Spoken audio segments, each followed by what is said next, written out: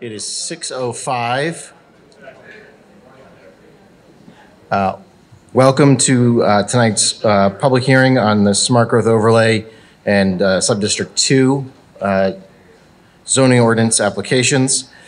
I'd like to start by thanking Salem State University for making this space available for tonight's meeting, so I appreciate that.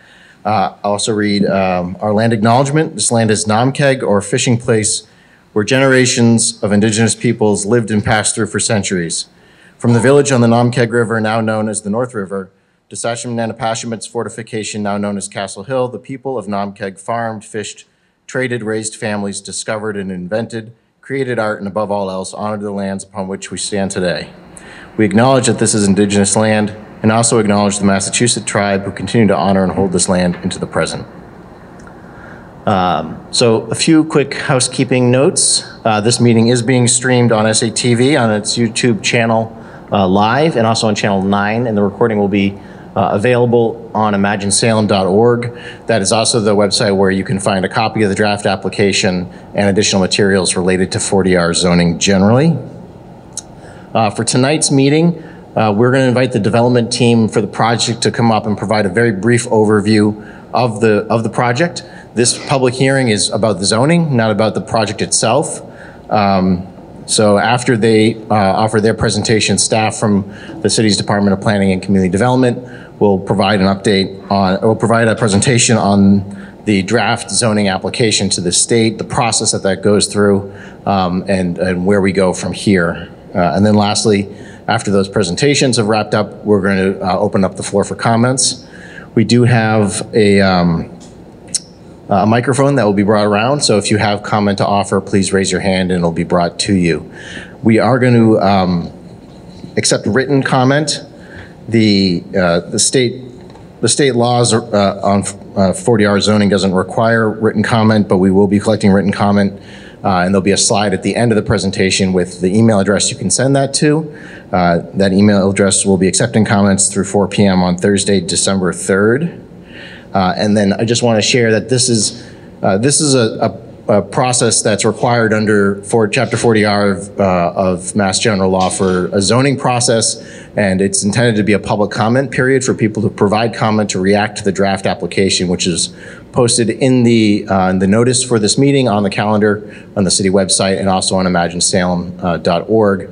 So really encouraging attendees to please use this time to provide comment, ideally about the zoning ordinance, but understand if people want to provide comment about the project in general.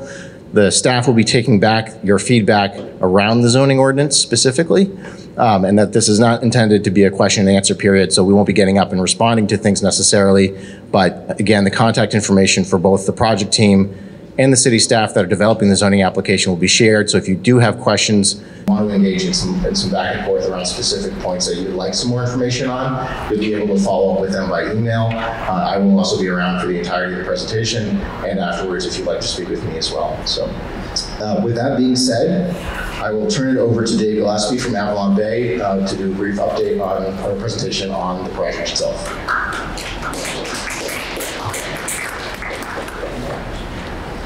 Thank you. As the mayor said, Dave Gillespie from Avalon Bay. With me is Steve Senna from Wynn Development. And Avalon and Wynn are a partnership. And what we're going to show you today, if you had been at our previous meetings in August, is going to be the same material. So there'll be updated material coming, but this is really a city meeting, a city process. We wanted to make sure we level set so that everyone, if you hadn't participated in August, knew what we were talking about. So Avalon and Wynn have a partnership to develop this site, and it really is two companies that do slightly different things but have shared values. We both have track records within the state of Massachusetts of 30, 40 years of continuously building and developing high quality housing. Avalon in the generally market rate mixed income space, and then Wynn in the mixed income and senior and historic preservation space. But I think the main thing that pulls us together is commitment to quality and a long-term vision. And I think those are the things that make it a strong partnership. With that, 40R is a collaborative planning tool. It's a collaboration between the City of Salem and a development project team to come up with something that makes sense based on shared goals and shared vision. And the vision that came from this project is to create housing that we all know that the Commonwealth needs and the City of Salem needs. But we didn't. Avalon and Wynn are relatively new to this planning study for this area. This project has been planned, this site has been thought about for, we asked President Keenan, 10 plus years that he's seen in multiple iterations. We only got involved a couple of years ago when the DCAM RFP went out, but I think a lot of you are familiar with and maybe even participated in the working group work that happened in 2019 and 2020 to issue a planning study related to this site and what was possible. The results of that study ended up in a DCAM and Salem State issued RFP, and Avalon and Wynn competitively proposed what you're seeing here tonight for the vision for this site. We were selected against other development teams to be the partner here for Salem State and DCAM. Go to the next. So I think what you can see here is a rendering of what we have visioned for the site. And I think the real key is to focus on, from a community point of view, anchoring this site in open space and improved access to the Forest River Conservation Area. So as you can see, when we started planning, the first thing we thought about is how do you create a connection coming off of Harrison Road to open up and really celebrate this natural resource that exists right on this site. So we started with that, and we started with this 20,000 square foot open space in the center that then leads to a gateway that leads to the Forest River Conservation Area, which I imagine most of the folks in this room have been in before. And if you haven't and you're watching on TV, you should come check it out. On the left side of this page, you'll see the proposed Avalon building, which is a fully new construction building. It has an internal parking garage to it. If you thought about the Sasaki study from years ago, there was a lot of talk about surface parking. We've really tried to minimize that and focus on and using that as open space instead of surface parking. We do that through creating a parking garage within our building that serves our residents. And then on the upper right portion of the site, you'll see the Harrington Building, which Wynn is adaptively reusing into senior mixed income housing. Wynn also has a new building on the parking lot on Harrison, and then on top of the hill you can see the adaptive reuse of the historic buildings on site, which was a main component of the RFP, is how our the development team and Wynn gets credit for this, treating the historic resources on site. So with that, I'm going to turn it over to Steve to just do some overview on the numbers quickly before we get into the city portion of the project. Thank you, Dave. Everybody can hear me okay? All right. Again, I'm Steve Senna with Wynn Development. I'm here tonight. I'm a relatively new member of the project team, so I'm meeting some of you for the first time tonight. But I'm here tonight with a couple of colleagues, many of whom many of you have met probably before: Adam Stein, Executive Vice President, and Derek Hansen, who is our project director on this project. As Dave indicated, the site plan has not changed very much, or really has not changed since what we've presented to you earlier this year. The same is true for the program, and I'll just take you through some of those details. The program still calls for 475 units with a mix of income levels and, of course, a component of age restriction for active adult seniors. The program also still assumes that we will be providing affordability that is greater than what is required under the 40R regs, and also greater than what is required under the city's inclusionary housing ordinance. As you'll see in a later slide, there are actually 4 subzones that will be part of this 40R zoning for this site. And so just to take you through a few specifics as it relates to affordability, in subzone 1, which is the Avalon component of the development, 10% of the units will be affordable at 60% of area median income, or excuse me, or AMI, and an additional 10% of units will be affordable at 80% of AMI.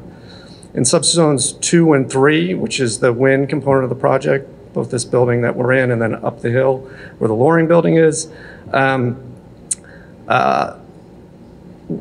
component of the project will, 40% of the combined units will be affordable at or below 60% of AMI. In addition, more than 100 apartments will be designated as active adult senior housing. These units will also be in the Wynn component of the project. Our proposed site plan will set aside more than 67% of the site, or 15 acres, for public open space and conservation area and trails. And as Dave pointed out, when we were looking at the site plan together, this includes a more than 20,000 square foot common green space or central park that will anchor the new development and feed the open space down, providing connectivity to the conservation area trail network. So by incorporating a mix of unit types, affordability, and age restriction, along with the adaptive reuse of historic buildings on the site and a generous amount of open space, we think we have a very strong plan for the redevelopment of this important property, and one that provides significant public benefits. As the city and Amanda will present tonight, there's a series of well-defined steps in the 40R process, which will play out over the next year. During that time, we will be doing a variety of community outreach and working with the city to share more information about the project as we develop more details and specifics about the proposed design. But as the mayor said, tonight's focus is really on the zoning, and we're interested in hearing the city's presentation on that. Thank you. Hi, y'all. Can you hear me okay? I have head nods in the back. All right. My name's Amanda Chincola. I am the Deputy Director with the city's Planning and Community Development Department. And I'm going to give you an overview on what 40R is as a tool, and then talk about the ordinance and the application, the preliminary application that is before you tonight. And a lot of this information is on www.imaginesalem.org. And so I will go through it a little bit quickly because I want to get to the public comments. That's why we're here tonight, is to hear from you. So that's the important piece here. Can you go to the next slide, please? So throughout the evening, you're going to hear us refer to smart growth. And the reason for that is Chapter 40R from Massachusetts General Law is referred to as the Smart Growth Housing Production Act. And the intention there is smart growth development. But what does that mean? That's sort of a strange term. This slide shows the basic principles of what smart growth is. It calls for, it's a planning approach that calls for a mixture of uses with a range of housing types, with transportation options, and the intent is to create dynamic and livable places. Smart Growth America is the group where these bullet points come from. And I really like their definition of it. And Smart Growth America, they identify, above all, smart growth is about helping every community become a more economically prosperous, socially equitable, environmentally sustainable, and places to live where everyone can flourish. So that's the goal of smart growth. And next slide, please. So Massachusetts General Law, Chapter 40R, that's why we keep referring to this as 40R. That's the actual chapter in Massachusetts General Law that allows this type of the zoning tool. It's referred to as the Smart Growth and Housing Production Act. And the intent is to encourage sustainable housing development with a mixture of building types and diverse housing and diverse mobility options. And so the state, through the Executive Office of Housing and Livable Communities, I will say the state throughout the presentation, I am referring to the ARM, the Executive Office of Housing and Livable Communities, requires specific criteria for the city to enact a 40R zoning ordinance. And when we meet all that criteria, there are benefits or incentives that the city would see. And some of those benefits include direct financial payments to the city. And so I'll talk about that a little more in the next slide. And I do want to note there are two primary ways that communities go about creating 40R districts.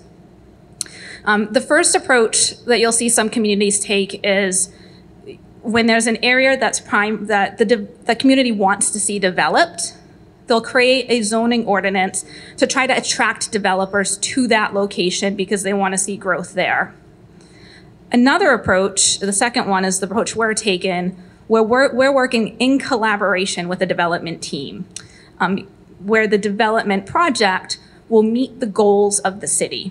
And so the established goals of the city here that you'll hear me talking about come from our housing production plan, as well as other plans, including that 2019-2020 Sasaki study that looked at this site. So the minimum requirements that I refer to that the state will be looking at with our preliminary application include a handful of items. The first is eligible location. And there's a few ors in there with the eligible location, but the state wants these districts and the future residents to be in amenity-rich locations. And so that could mean within half a mile of a train station, in areas where it's close to commercial centers, and then also other highly suitable locations. And there's specific definitions on what highly suitable locations are, and I'll talk about that in a few minutes. Infrastructure is also looked at as part of this. The city officials, our city engineer, will need to certify before we can move forward with the zoning ordinance, that the area meets the infrastructure requirements, so sewer, water, the transportation network, the traffic. And if it does not meet the infrastructure requirements, has to say that it will meet the infrastructure requirements in the next 5 years. And so that's something that's ongoing that our city engineer and our traffic and parking department are looking at. It also requires a minimum amount of housing. Under the 40R chapter, it requires 20 units per acre, and that's a minimum. It could more, but it has to have at least 20 units per acre. There's also a minimum affordability, as was referenced. Under the state requirements, the ordinance is required to have 20% of the units affordable at 80% of the area median income.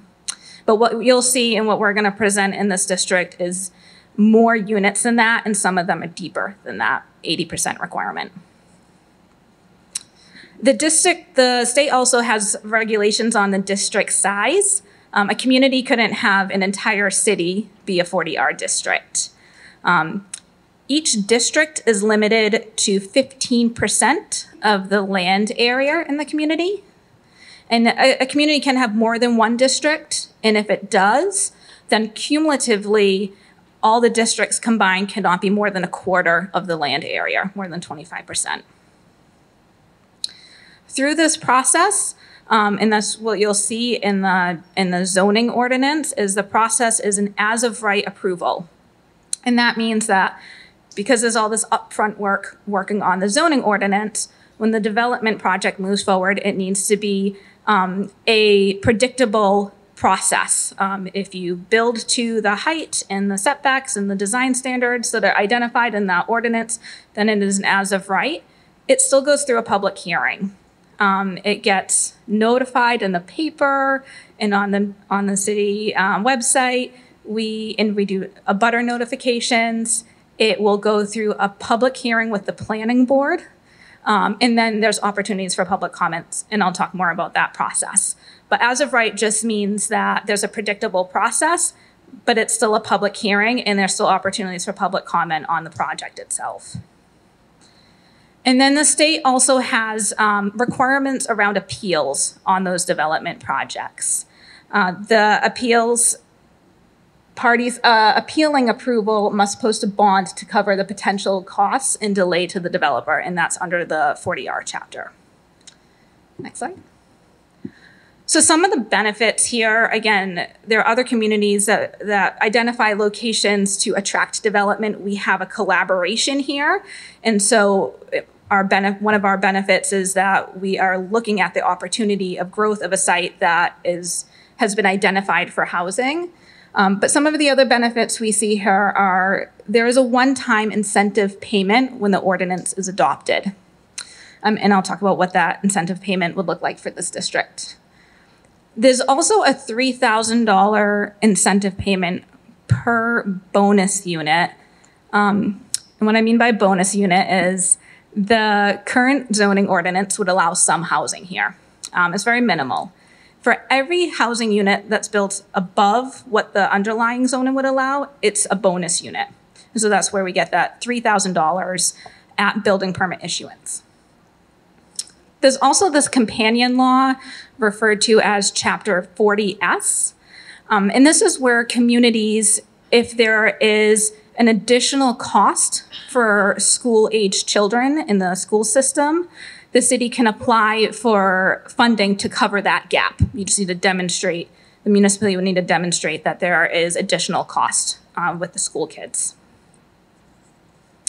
And then state funding opportunities, we get rated higher on. The city applies for competitive state grants very regularly. We recently received a park grant to renovate Curtis Park. Last year, we had a park grant also for the Willows, among many other grants, and we get rated higher on those applications when we have a 40R district. And it's a proactive tool. When we compare it to something like a 40B, which is referred to as a comprehensive permit, if that was the process that this project was going through, we'd be looking at the development project rather than the zoning for the development project. So here we get to work through what zoning makes sense for it before you even get into the development projects. So it puts the community in charge of helping craft that zoning. And again, it creates the support, the creation of housing. Next slide. So the process is a bit meaty. And that's why we did this flow chart. On Imagine Salem, we have another flow chart that sort of goes around like this. And so we try to play with it to present it a little bit differently because it's a long process. But what I want to share is it's longer than a regular zoning ordinance would be. The orange or gold colored in squares show local processes that are unique to Salem. In Salem, we require that a development team have a community meeting before we even talk about the zoning or a 40R district, because we don't want to surprise our community members with something like this. We want you to know that there is a development in the pipeline that we might be considering a 40R district for. And so that community meeting has happened for this project. The next step is the preliminary public hearing, and that's where we are tonight. And it sounds really strange, a preliminary public hearing. It's because it's a public hearing on this preliminary application that gets submitted to the state. In the application, we're saying, hey, state, are we eligible? Is this district we're proposing eligible for a 40R, meeting all the criteria that I laid out earlier? But before we do that, we have the opportunity to collect comments on it. And so our draft zoning ordinance is part of the application available in Imagine Salem, and I'm going to go through that zoning ordinance quickly with you, and we would love to hear your feedback on that. And then there's some process that happens between the second and the third box. We don't just jump right to submitting that application to the state. After this public hearing, we're going to collect your comments, and we're going to read them, and we're going to think about those and synthesize that information. And there could be changes to the ordinance based on that. And so we're looking at what are you telling us about the project? And then if we do make changes to the ordinance, we identify what those changes are when we submit the application to the state.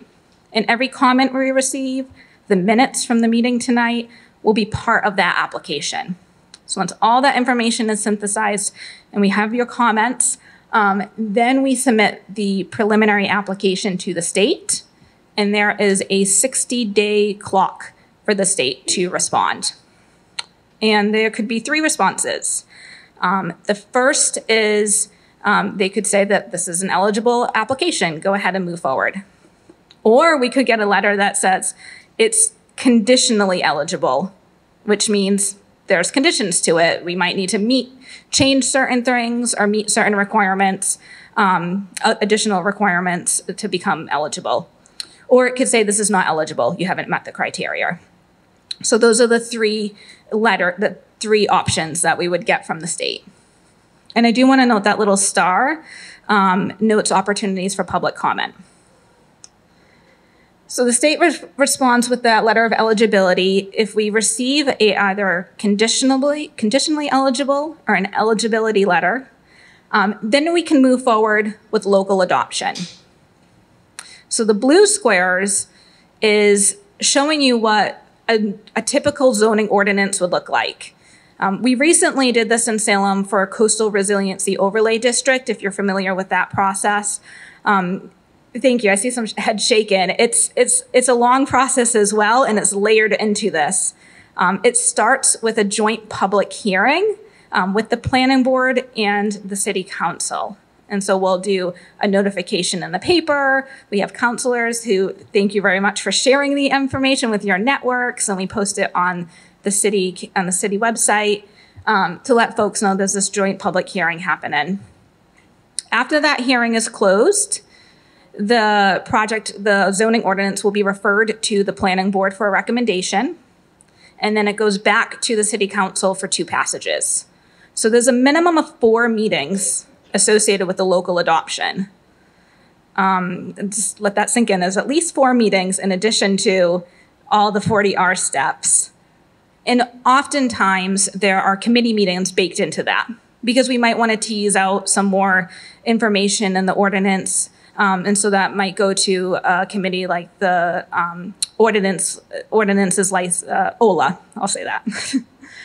And then once we get local adoption, second passage from city council, then we can submit to the state, and they'll want to see that the ordinance didn't change, it didn't get kicked out of compliance, or is not we want to make sure we're no longer meeting the criteria. So they'll review it again. And if they give us the okay and say this still meets the criteria, then it is adopted and we can move forward with it. Well, by we moving forward with it, it means the development team may submit an application, and then we go with the planning board, and there'll be a public hearing with the planning board, and there'll be opportunities for public comment on the project. Thank you for bearing with me. That was, I know, a lot of process there. The last step is just annual compliance, and that's administrative. So where we are now, again, we're at that second step on the process where this hearing is intended to share information and collect comments on the zoning ordinance. We do have Imagine Salem, wanted to post that again so you know where this information is. We will be taking comments for 2 weeks until Tuesday, December 3rd at 4 p.m. to the end of the day. And my colleague Elena, I'll have her email up there on the last slide. You can submit comments directly to Elena. Next slide. So now we're transitioning into the proposal. And in the ordinance, there are 2 sections. We are considering multiple smart growth overlay districts. This is the second, we're calling this smart growth overlay district number 2. So what you'll see tonight is an umbrella ordinance, and that would apply to all of the smart growth districts. And then Smart Growth Overlay District 2. That's the one that's before you tonight, and it's unique and special to South Campus. In the umbrella district, it's going to have all of the things, again, that's required for each district. It has the purpose, the definitions, the uses that are allowed in all of the districts, as well as the process. And the process is really dictated based on the state requirements. And then each sub-district will have its own uses in addition to that, and dimensional standards and that sort of thing. Next slide. So the purpose here largely comes from the template from the state requirements, with the exception of number 1, which reads, it enables an increase in housing production in resource-rich areas of the city that will provide a full range of housing choices for households of all incomes, ages, sizes, in order to preserve the City of Salem's multifaceted community character. Next slide, please. So I'm talking a lot about this SGO2, Smart Growth Overlay District 2. And what I mean by that is, sometimes I refer to it as South Campus. It's essentially this blue blurb that you see in the map in the upper right corner. Those are the boundaries of the sub-district that we are discussing tonight. It includes the properties located at 8, 11, 20, 32 Harrison Road, and 262 Loring Avenue. And the list here identifies those specific requirements around, or the specific criteria that meet the the otherwise deemed highly suitable locations. So if you recall earlier, I showed you for eligible locations, there's a few different things you can meet, one of them being highly suitable locations. In Massachusetts General Law, Chapter 40R refers to the Code of Massachusetts Regulations, the CMR, and there's all of those sections there, 59.02 and so on. And these are the specific requirements that it's meeting. And so it hits quite a few of them at this site. We're proposing zoning in a location that will encourage compact land use design and mixed use development. It's infill and redevelopment of previously developed areas with infrastructure and are likely to help preserve open space. It also has priorly been identified as an area for higher density housing, and that's where we talk about the housing roadmap and our study that we did in 2019 and 2020. And the infrastructure including access to public facilities for stormwater, wastewater treatment, and disposal of public water supply and existing underutilized facilities. Next slide. So again, the whole sub-district is the entire outline here. It's about 23 acres. And we're proposing to split it into 4 subzones. And that's because each subzone is going to have its unique dimensional standards and affordability requirements as well. Of the 23 acres, 13 acres are developable and 10 acres are not developable. We are going to be proposing design standards for the entire district. But again, each subzone has its own dimensional and affordability requirements. Next slide. The proposed uses that we're proposing in the umbrella ordinance, and this would be applied to any of the smart growth districts, include multifamily residential uses, as well as mixed use with multifamily. And so when I say mixed use, multifamily, it could be a retail shop on the bottom with housing above, or an office space on the bottom with housing above, as well as accessory uses to the multifamily. What's unique to this sub-district is for the uses, we're also proposing age-restricted residential housing, age-restricted senior housing, and supportive housing. Next slide. And so these are the dimensional standards, and I'll walk through each one of these sections because they do differ and it's color-coded. Subzone 1, shown in yellow, proposes a minimum lot area of 1,200 square feet per unit with a maximum height of 70 feet. And normally I would show you examples of what that looks like, but the renderings do a good job showing you like around what that kind of development could yield. We're proposing 15-foot setbacks for the front and side yard and 30 feet for the rear yard. And these setbacks are pretty similar to what you would see in R1 zoning district, a little bit more restrictive. In R1, it's a 10-foot side yard setback. And then in purple is the subzone 2. In subzone 2, we're proposing 1,500 square feet per unit. And what I mean by that is for every 1,500 square feet of lot area, you can have 1 unit, okay?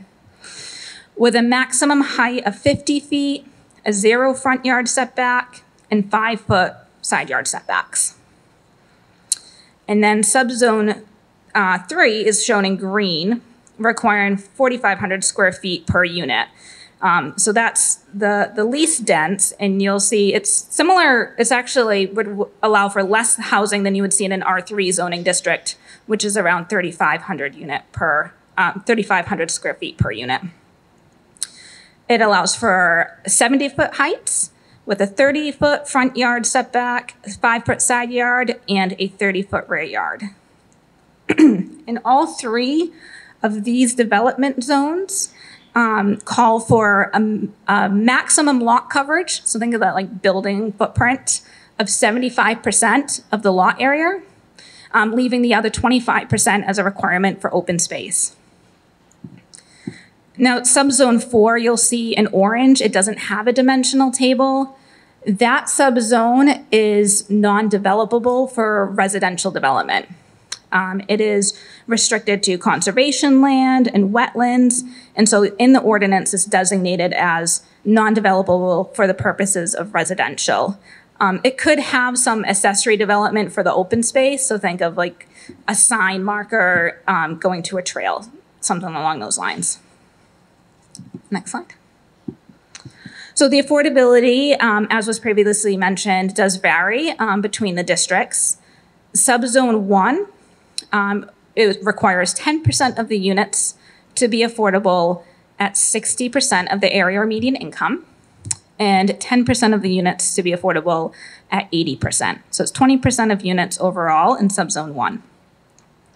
And then subzones 2 and 3 combined will have a 40% of the units at or below 60% of the area median income. So it's well over what the 40R requirements are, as well as what we could get with our inclusionary housing ordinance.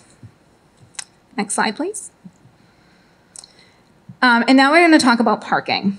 So when I talk about this parking chart, what we're referring to is a parking space is required for certain uses. And what is that ratio? How many parking spaces are required for the uses? We're proposing for multifamily residential that for every unit, there's 1 parking space. And then business office is directly from our underlying zoning. That's the same parking requirement. We're proposing 1 space per employee. Professional office is different than business office. Think of like medical, dental offices. That requires 1 space per professional person, plus 1 space for each 2 other employees, plus 2 additional spaces for each professional person in the case of medical or dental clinics. And then retail is 1 space for every 150 square feet of gross floor area of the retail area, but it excludes the storage. And so those 3 in the middle are right from the current zoning ordinance. And then the last one is the multifamily housing business office. So if there's a business office associated with the multifamily, that would require 1 space per employee. And as I mentioned, there are a couple unique uses for the subdistrict, that is age restricted and supportive housing. And those uses both require half a space per unit. And that always seems really odd to me to say half a space per unit, because you build half a space. So I put this math problem because it helps me think about this. When half a space results in a fraction, you round up. So if you had 31 units, it would result in 15.5 spaces, and that means you build 16, you're required to do 16 parking spaces. So I hope that's helpful. Next slide. So I did want to talk about design standards and design guidelines. There are 2 tools that help guide what the design of a development will look like. Design standards are rules and criteria that focus on the physical design, appearance of the buildings and the public spaces, the way you walk around and feel the buildings from the exterior. They're measurable and required standards. And they're different than guidelines, which are advisory and subjective. And so we are going to work on adding design standards to this ordinance. They're going to be created and incorporated to reflect the community preferences. So in the current draft ordinance, you'll see we have our first cut at design standards. I'm not going to go into super depth with them because we're going to have another public meeting focused on design standards. That said, if you have any recommendation, input, suggestions on design standards, we would love to hear that because it's going to help us start to frame out those design standards and work through them more. And next slide, please. The design standards will have 2 sections. Again, it's applicable to the entire 40R or the entire SGO2, but we break it out into new construction, and that will look at site layout and building orientation, building massing, and the building facades. And then adaptive reuse, that's looking at, reusing existing buildings. And there are 5 buildings on the site that would be subject to the adaptive reuse portion. So we'll be looking at the architectural elements, accessibility, and site design. So what benefits will the city see from this? I've talked about the housing roadmap a little bit, and that's a policy document that the city worked on a few years ago. It was a community vetted process and approved by the city council. And it outlines 30 strategies to meeting our housing goals. But the housing roadmap in general identified there's a need to increase our housing supply, particularly our affordable units. And this project would achieve that. And it also, some of those strategies in the housing roadmap include things like leveraging state funds and other resources, leveraging land for the creation of housing. And so there's a couple of strategies that we meet through that housing roadmap. And again, one of the important pieces is it creates a pathway for creating new housing. And I do want to note, aside from the benefits of the 40R incentive program, this site is currently a tax-exempt property. The new growth from the zoning will lead to over $1 million in new tax revenue. So that's just in new tax revenue. In addition to that, we get these sort of bonus one-time payments from the state. We get a zoning incentive payment of about $350,000, and that's after the ordinance is approved by City Council. And then there are bonus unit payments that I mentioned. That's $3,000 for every bonus unit above what the underlying zoning would yield. And that's about $1.3 million at build out. As was mentioned, there's about 475 units for the site, but around 433 of the bonus units. And that concludes my presentation and overview of the district and the zoning ordinance. So here's our public comment section. We want to focus the public comment, as the mayor had said, to the zoning ordinance. And so we appreciate your feedback and look forward to it. The zoning ordinance, again, is the umbrella ordinance in that sub-district. And all the comments tonight will be included in the application to the state, and we will take a look at them as we finalize the application. So if you wish, you may state your name and address at the top of your comments. Please direct your comments to the city and not to each other.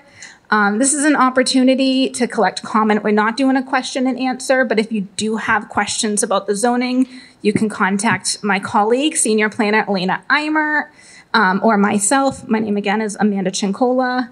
If you have questions about the project itself, you can use this email address. It's info@forestriverresidences.com, and that's the development team's email where they're responding to comments about the project.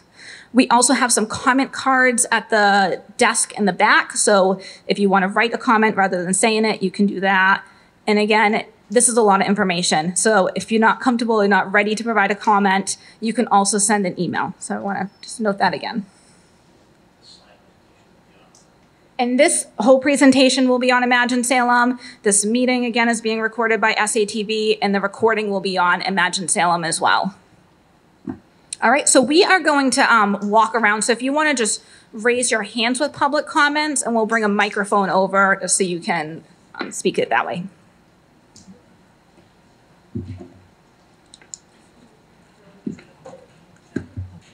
Hi, Claire Benkel on Grant Road in Salem. And I'm watching this whole presentation, and I've been to the other 2 meetings, and I kind of have a feeling that we're kind of putting the cart before the horse, so to speak. We had some questions as, residents in this area that we thought were going to have answered before this whole process took place, and I'm still waiting for answers. I have an article here that was on Councilor Varela's website, who stated 350 apartments, and now we're up to 475, and no one seems to be able to tell me why that number jumped. And the other question is, we asked for a traffic study because we wanted it done in October based on the traffic that we have with, you know, haunted happenings, the kids going back to school, the college being back in session, and now we have the ambulances up and down Loring Avenue. We haven't gotten any answers. And so I would like the council and the city to take a look at what we're requesting and get us some answers.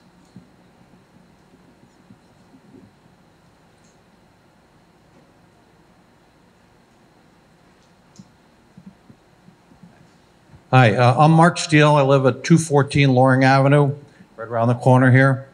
And I have three comments on the presentation. I would like to get a response as to how under 40R overlay, where the requirement is within a half a mile of mass transit and a half a mile of shopping area.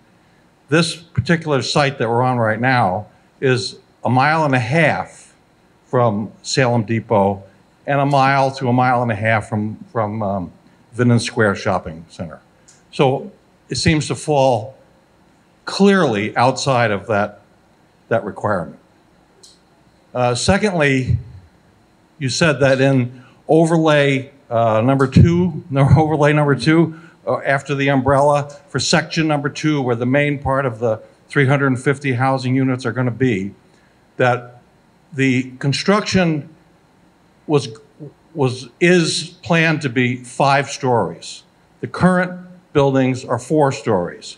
You had said that the maximum height is 70 feet. Now, I don't know, it seems like 70 feet is higher than 5 stories to me.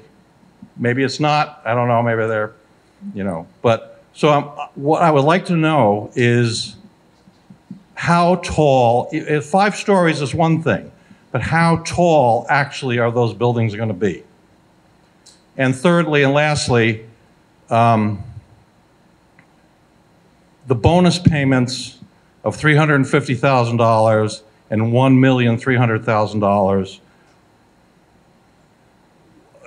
It seems to me that we're going to have to increase the electricity, the sewage, the improve the roadways, and how much of that falls in the lap of the City of Salem? The cost of improving sewage, water supply, electricity, all the utilities, including the road, you know, the entrance way of Harrison Road.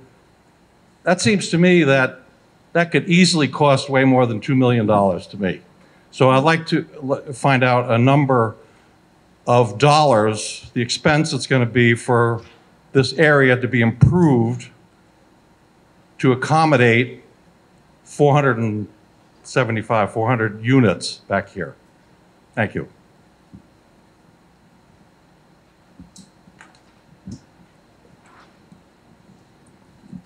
Hi, Jason McAdam, 2A Harrison Road. I just want the city to comment on potentially having another road to lead to the development beyond just the entrance to Harrison Road, like where the parking lot is. I'm pointing here, you can't see it, out into Loring Ave just due to traffic concerns. I may be reiterating what other people have said, but there does seem to be concerns about traffic coming through that one point in Harrison Road. And since I do live in Harrison Road in a single family, just comment on the possibility of eminent domain would be nice to know.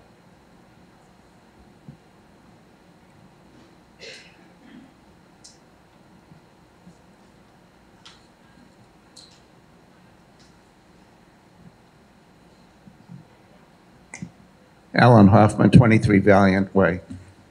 I'd like to better understand how the infrastructure payments and the payments to the city for new and needed infrastructure, as questioned previously by this gentleman. I would assume you probably need a new firehouse. You'll need sewerage. I mean, we had water main breaks down Loring Ave. You know, this is a very old town, and the infrastructure is very old. So I don't quite understand where the money for the infrastructure improvements are coming. And that would get eaten up by the one-time payments. And also the one-time payment for school, you said that the state may pay $3,000 for students. Well, may pay with the state is a very slippery slope. Thank you. Thank you for all these comments. I do just want to respond to a couple. I know it's not a question and answer, but in terms of the highly suitable location, I provided that list which shows specific criteria identified in the Code of Massachusetts regulations that allow for, if you meet these criteria, you'd be identified, it would be identified as highly suitable locations. And so it doesn't, a 40R doesn't need to be within half a mile of a train station or within a commercial center. It can also meet these other highly suitable locations. And so that's what we're proposing. We do have a comprehensive list also with more details in the application. So if you want, I can meet with you after and we can chat more about that. In terms of infrastructure, I do want to know when new development is created in Salem, if there's an increase in improvements needed to serve that infrastructure, that's on the development to make those improvements. And so when you see a sewer pipe isn't large enough or a road or you need a signal, the development bears that cost of making those improvements. In terms of the funding, that money, where that goes, those incentive payments, those would go to the general fund. And then the city council would, the mayor puts forward a budget every year, and that gets approved by the city council as part of the whole general fund. There are a lot of other comments in there, and I really appreciate those. We're going to look into them because I don't have responses to everything.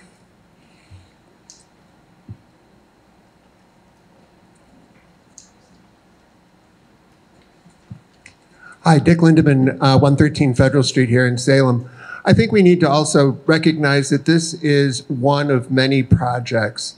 So we need to look at things holistically because we've got this project that we're talking about, but let's not forget, especially with respect to traffic, we have, I call it the Bertini project up there at Bertini's. That's going to generate an awful lot of traffic there. We're also talking about the 40R over at Shetland Office Park. That's an even bigger project than this one. So we need to consider what's going to happen with traffic flow and how are people going to move around the city. So the other person's question about traffic study, I think, is incredibly important for us. Thank you. Thanks. Linda Ferraroso from Aurora Lane. Some of these are touched on already, but the fact that people are talking about utilities and the impact it may have on our city, there's already several new developments that we have had in this city. We've got Traders Row. The Bertini project is enormous. And lest we forget, we are in a drought situation here. The Ipswich River is at its lowest point ever. And I want to know that somebody is talking to the Ipswich River watershed to find out what the impact. We are not the only community that uses the Ipswich River for our water. I haven't even thought about electricity or the others. I'm very concerned about the water. I live off of Highland Ave. We have had a number of water breaks since I have lived here in 12 years. One that created almost $3,000 worth of damage in my basement, but the good news is that the manufacturer of the little, what's the little rubber thing there? I don't know much about plumbing. Huh? No, it's just that doesn't matter. The company who manufactured it paid for all the damage. Otherwise, let me see a couple other things. One of the things is I did take a chance to read as much as I could. One of the problems I did have were the links in the preliminary application. The hyperlinks did not work. None of them did. I contacted somebody today. Oh, it was you? Yes, thank you very much. I don't know, you did.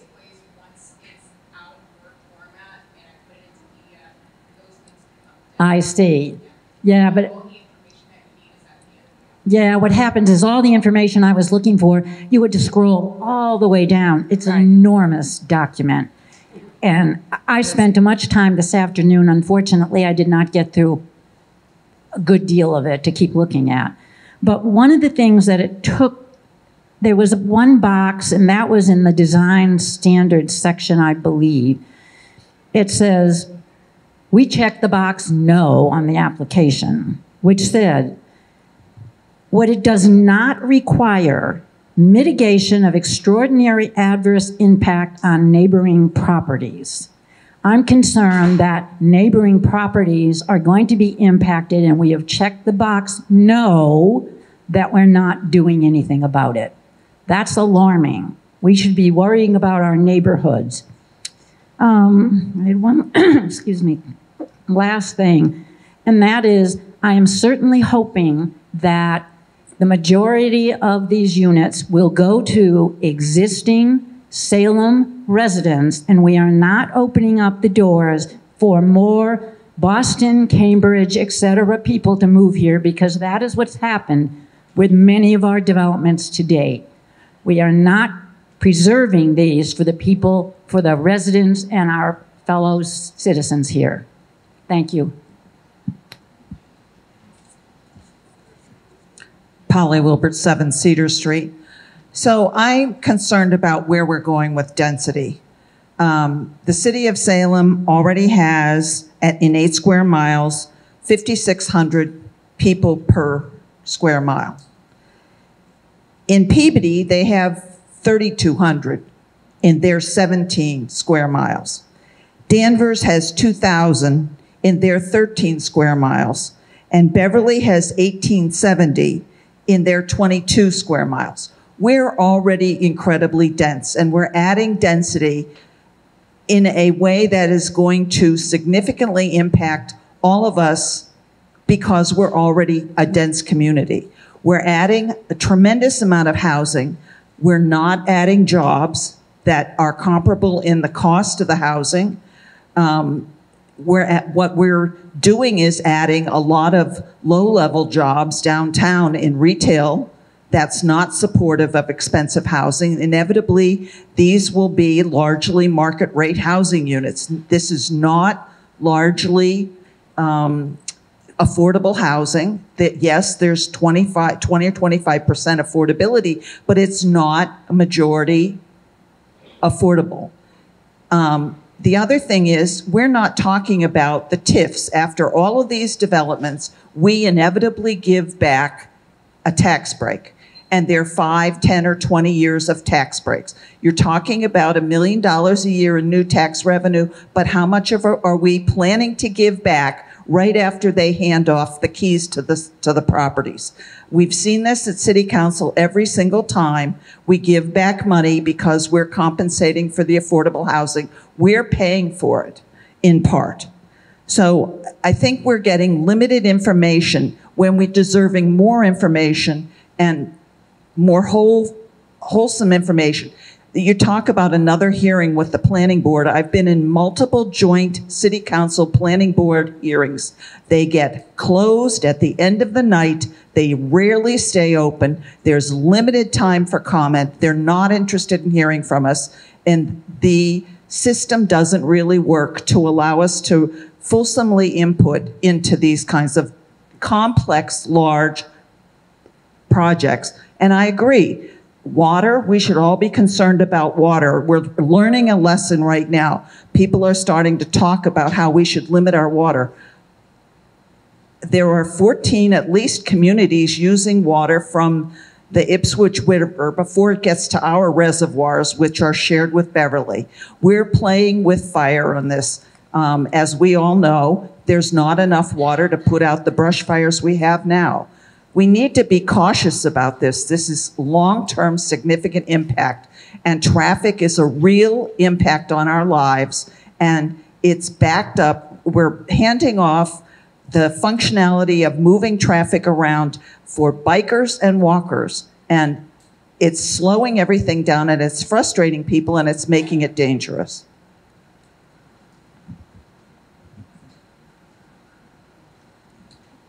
Vicky Siriani, 194 Lafayette Street. I just want to comment on Polly's comments because it seems to me that as we look at these projects individually, We're not looking collectively at the 40R proposals in this city. We are not looking at the population increase. If you look at Shetland Park, I believe it's up, the number is something like 2,500.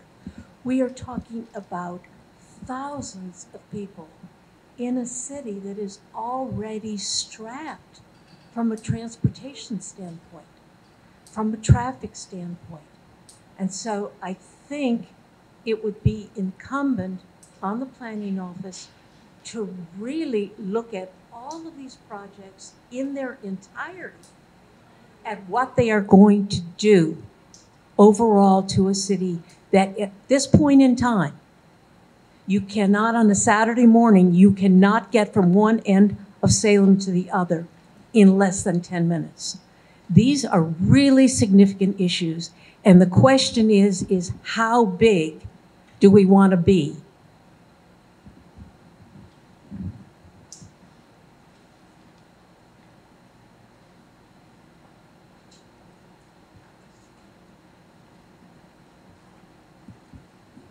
Hi, Neil Harrington, 61 Weatherly. For those of us who live up around the other end of Dead Man's Curve, as one of the gentlemen said earlier, there's been a significant number of water main breaks in the last couple of years. So I would respectfully ask that the city, perhaps at the developer's expense, take a look at the condition of the mains that are going to be servicing the development here, because the existing situation is clearly problematic. Several of us have had water breaks over the last couple of years, and that happens in an older city. We understand that, but if you're going to add this many units that could be serviced by that main on Loring Avenue, that you may want to take a closer look at that. And the second comment I had is relative to the number of minimum parking spaces. I know it's not a question and answer, but if I'm not going to be allowed to ask a question, I'd like to just make a comment that I think you should leave room for visitor parking. If you've got a half of parking space per unit, that somewhat assumes that there isn't going to be anybody there other than every other person that has one car. So I would respectfully suggest you leave enough room in your planning for visitor parking spaces. Thank you.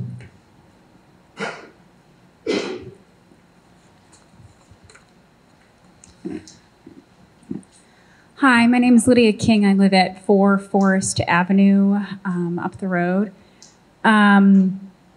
We have a housing crisis in the Commonwealth of Massachusetts. It's the entire state is having a housing crisis, right? Somerville and Cambridge are focusing on density also to solve that problem. Salem has to do it as well. If you look at cities across the country, look at Minneapolis, they instituted multifamily housing by right citywide in 2018, and 4 years later, their rent prices for 1 and 2 bedroom apartments went down. Like, it didn't just stabilize, it went down. So density does solve problems. I'm happy to see that there's senior living units. I'm happy to see that there's, certain amounts under a certain AMI for the area, but density on its own also does help. And we do have to do our fair share, frankly, as a city. This is not a problem that's just going to go away. I will say my background is in economics, so like supply and demand is not that complicated. It works. This is how pricing works. I just want to also note that in Salem, we do have a decreasing school-age population despite really good year-over-year results in our schools. That's because people cannot afford to stay here with their children. They're getting priced out of Salem, and young families cannot afford to raise children here. The cost of childcare is too high. They can't find apartments. The average cost of a 2-bedroom apartment in Salem last year was $2,800. That's a lot. And speaking of seniors, I work in the Medicare space. We are halfway through Medicare annual open enrollment right now, as a lot of you probably know. A report came out today that almost 20% of Medicare beneficiaries are seeing their Part D premium prices going up this year, right? And many of those seniors are on fixed incomes. If you are a senior who has your housing cost is not something you have to worry about because you own your home, that's great. It's possible you're overhoused and you have a home that's too big. Maybe there's a second story that you are unable to get to, right? being able to downsize and have apartments that are affordable and accessible for seniors is huge. The cost of living is going up, the cost of healthcare is going up, and that is the number one most important cost to seniors. So when we look at our community and we think about it as a community, we're really measured in how we take care of our most vulnerable populations, and our seniors and our children are two of the best examples of that. So if we don't have a Salem where our seniors and our young families and our children can stay, and if they're priced out, then that's not really the Salem that we all know. So, yeah. I'll just take it, sorry. Skylar Ward for Forest Avenue as well. I'm a high school coach. I have a lot of my students that will be leaving to go to college and hopefully coming back to enter into the workforce in Salem. There are businesses starting in Salem, a lot in the tech industry, so a lot of people can work from home and remotely, and it would be a great opportunity for them to be able to afford an apartment and have apartments be available within the city. I think this is a great use in this property specifically. It's a great deal of not very heavily used space currently from the university, and the tax revenue per year will help in our bottom line for the budget as well. Hopefully, so we can reallocate some more money to the schools and get better structures and facilities and whatnot for our youth, so we can continue growing families and young people in the city. Thank you.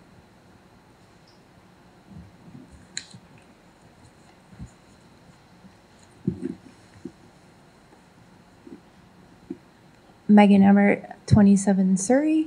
I generally support this whole project and the zoning, but my main concern is access to the conservation area and preserving access, basically. Let's say parking, which we've enjoyed maybe one or two spots under the current setup, and maybe if using zoning to require either bike parking or something like that, some sort of maybe one or two spots for people who can't ride their bikes to the area. I just want to make sure that the access to the Forest River area is preserved. So.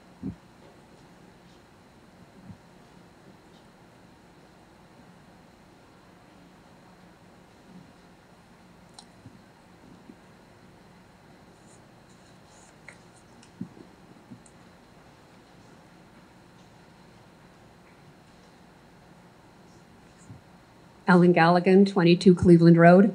I want to thank all of the neighbors and other people who've spoken out tonight. Many of what has been said tonight, we have said previously. I have been a longtime advocate for those of you who know me in the city for affordable housing for everybody. We had hoped there would be more senior housing at this site when they had the meeting several years ago. But I do have to speak to density. As much as we need housing, I don't agree that density is always good. Density can have, I guess, some of the positive aspects that we heard about earlier, but density can also create other issues, not just for the surrounding people, not just for the infrastructure, and we know that that's a huge issue. Thank you for those of you who spoke about water and water breaks and brown water. In our neighborhood, it's brown water, brown water, brown water. But density isn't good for the people moving in either. Everybody needs a little bit of space to live in a healthy, both mentally and physically way. So I like the fact that there's a real mix in this. We know we need more housing. I want to just go on public record to say it's too many units in this area, and probably in the other areas also, but I have to say I've not looked at those closely. Thank you.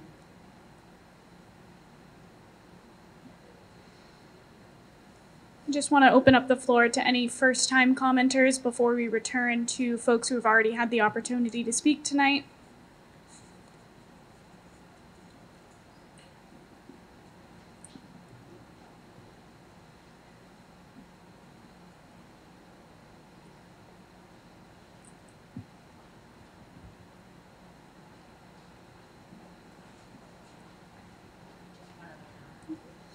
I just had one other comment, and thank you for giving me the opportunity. I couldn't remember everything, and my notes were kind of wishy-washy. I'm not totally opposed to this project. I understand the part about senior housing goes a long way for some of us with white hair. I don't need it yet, but I may someday. Silver, oh, thank you. Oh, well, you're in the same group with me. And at one point, they talked about developing this whole area as senior housing. But I'm glad to see there is some. So I'm not totally opposed. I am very worried, as this young woman over here said, about the conservation area. That's an area I visit regularly. I'm concerned that it is some of the conservation area is going to be taken for, there'll be some left, but some will be taken. But mostly I'm concerned because I don't understand what would happen to this project if we still built it, but we didn't do a 40R. What would be the difference? That's the part that worries me, because as far as I can see, and I am not an expert by any way, shape, or form, I look at this and say, we are giving the developers full access to making all this decision about these huge projects in Salem. And is that what we want to do? That's my observation. I'm sure I'm missing pieces of this. That's the part that scares the living daylights out of me, that once we get 40R and we can have up to 25% of our surface area here in Salem, that they can just develop anything the way they want, and that worries me to death.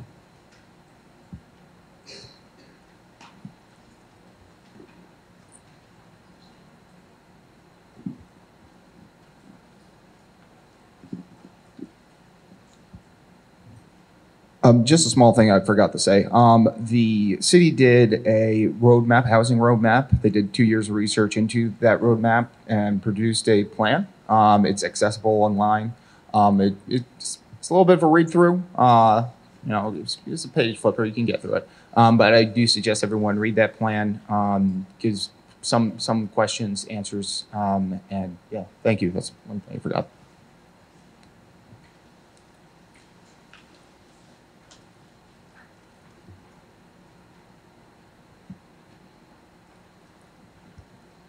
Hi there, I'm Jim Rose at 25 Linden Street here in Salem. And one of the concerns I have is that since we are going to have a number of seniors living here, presumably not all of these people are going to be driving as much as some of the younger folks. Will there be shuttle buses to connect them to the new South Salem train station or other destinations? Can we use the, what's the Salem shuttle? The Skipper. Yeah, they'll want to make sure that there's plenty of skipper access so people can get to their destination, whether it's Market Basket or downtown. I think those are important, because to the extent that we can reduce the vehicular traffic coming in and out of Loring Avenue, I mean, that is a major question.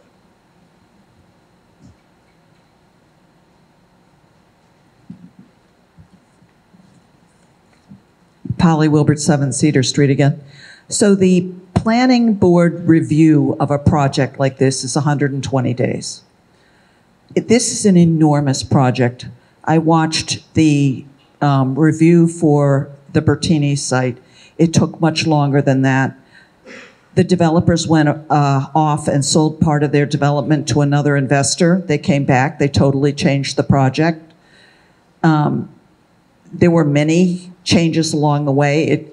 In no way could that 250 unit development bid be reviewed successfully in 120 days.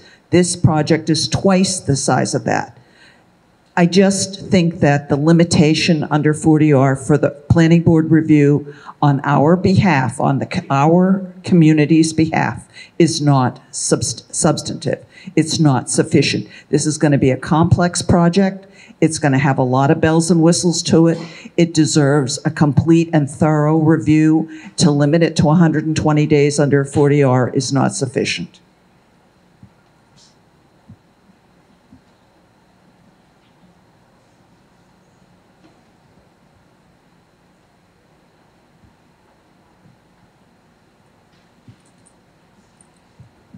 #23 Valiant Way, Alan Hoffman. Once again, thank you. I'm not sure that I understand what's going to happen to the residences on Harrison now. I feel that we should be looking out for them. If we check the box that this young lady over here mentioned, that we are not going to help them mitigate their problem. They're the Salem residents now. I don't live anywhere near that space, but to build a project on their front lawns without helping them mitigate the problems. It could be, as this gentleman said, by eminent domain. It could be by buying the property. But we can't just hang those people out to dry. If you took the number of years of the impacted people on Harrison and some of the abutters, the number of years that they've been Salem residents, and you're just saying that you're not going to help them mitigate it, what are we doing to our own community, people, and opening it up to outsiders? These people here on Harrison have to be taken care of. And it's up to either the developer or the city to make them whole. Thank you.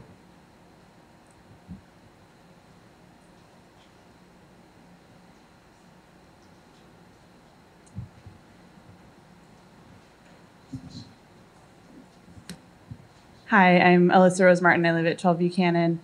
I guess I'll say in general, I think it makes a lot of sense. I do think we need greater density in order to meet the housing crisis across the Commonwealth and here in Salem. I know many families that are packed in, living really at 30% AMI and not having very good options for housing. So I'm excited about that. I'm excited about the open space. I wonder about the timelines. I wonder if we could do better on like having the results of the traffic study and the water study before we have to make these calls. Why do we have to finalize this before we really know what those impacts are going to be? And then the other specific thing I would say is the developers are offering a certain, like it was a 10% at 30% AMI, but our SRO2 ordinance did not have anything at 30% AMI. And so why are we having a ceiling above what they're doing? Could we get some 30% AMI? Because really the average Salem household is really at 60% AMI because it's based on the whole Boston Metro. I don't know if people know that. I think that's it. Thank you.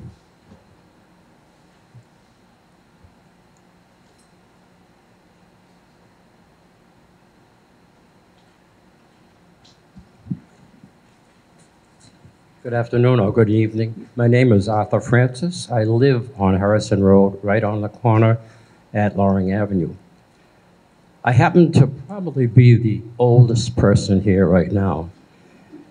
At the end of in World War II, I was in the Navy, 10 years in the Navy, and immediately after that, another 19 years in the Air Force. And when I got out of the Air Force, I bought a house down here at Loring Avenue. I'd like to stay there.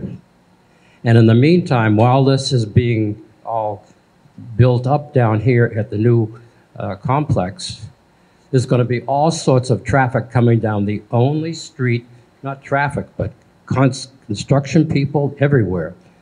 And for me, I probably won't be around for that, but my wife is going to be here, and it's going to be awful hard on her to have all this construction work and everything else, and maybe even kick us out of our house. I don't want to do that, okay?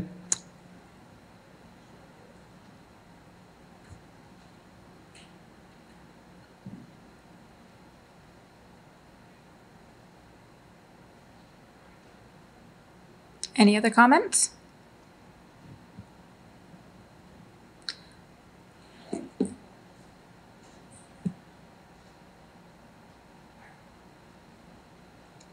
Well, thank you all for coming. Again, I appreciate this discussion, and we will have another meeting specific on design standards, so just keep an eye out for the calendar. If if you would be so kind and be willing to, we'd love it if you'd sign in, particularly if you provided public comments, because it helps with the minutes. I want to make sure I get your names right for the folks who provided their names. We can also share that list with the development team if you want to get updated on the project, to stay updated on the zoning efforts. Again, we have that information available at imaginesalem.org. And I will turn it over to the mayor. Thanks, Amanda. I want to thank you all again for coming this evening. This presentation will be up on Imagine Salem. As Amanda said, the contact information is there if you have follow-up questions that you'd like more information on. As I mentioned, I'm going to stick around, so if you want to talk to me one-on-one, I recognize that not everybody's comfortable speaking in a public setting, so if you'd like to just come up and talk to me, I'll be here as well. I do want to say that there was some talk about eminent domain, and there's no eminent domain in this project. There's no taking of houses or anything of that nature. The project site is in the zone that's in the overlay zone that's described, which is the South Campus property. So with that being said, I want to say thank you again for coming. This recording will be on the website. It'll be on SATV. And again, the contact information to submit written comment for the period through December 3rd is also up on the screen now. Thank you.